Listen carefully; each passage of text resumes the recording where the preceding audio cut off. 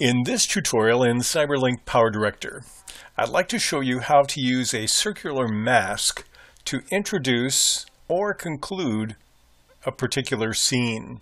Let me show you what I mean. We're going to take this short video and drag it down to track number 1. Then to get into the Mask Designer, I click on the Designer tab with my clip highlighted and go to Mask Designer. This will create a mask for this clip only. I'm going to use a circular one, and it will start out with this default. Now I'm going to use my keyframes in order to control this. So we'll start out with the mask being very small. So I'm going to drag the corners until it's virtually invisible and try to keep it as much as I can in the center. I don't really see XY coordinates here, so I have to approximate. So there is my micro mask. I'm going to click on the diamond of the keyframe for position and scale at the opening of my clip.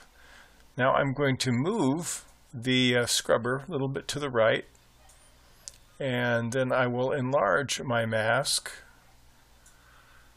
keeping it in the center here. And now I'm going to have to shrink my project because I want the mask to be so big that it totally disappears. There we go. So that's an approximate.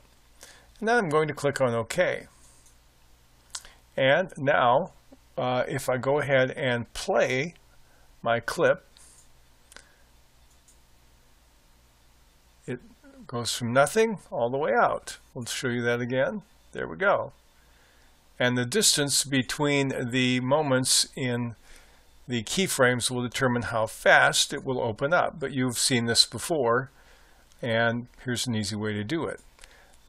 What I've discovered though is you can only put one mask on a clip. So if later in the clip I want to close it, I have to split the clip.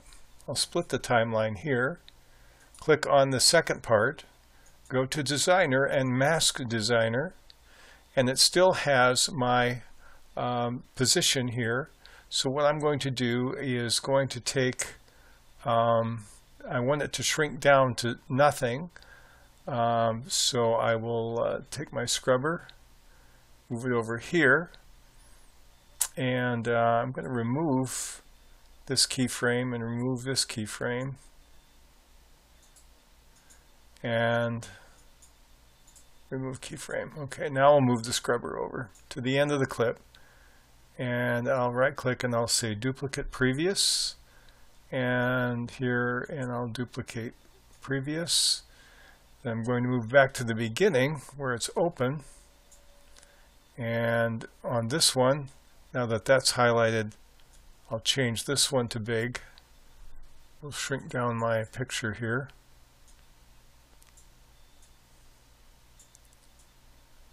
Get about in the center, and then just make it so I don't see any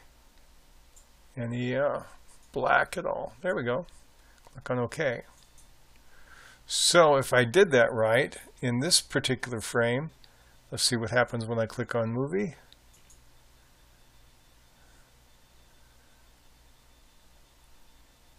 It went down to nothing, or virtually nothing. And then if you play the whole thing together, it zooms out. We have as much of our movie as I want, and then it will zoom back in. And if I want to change the speed on the second part, I just double click on my second clip and go to Designer, Mask Designer, and what I want to do is click on this timeline, and then I'm going to move it. Move both of these over. We'll make it close a lot faster here. Click on OK. There, that should be quite a bit quicker. So it's running, it's open. Click on Movie again. There we go.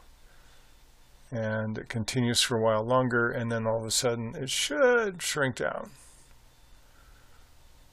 So that's an easy way to use a circular clip to open or close a scene in CyberLink PowerDirector.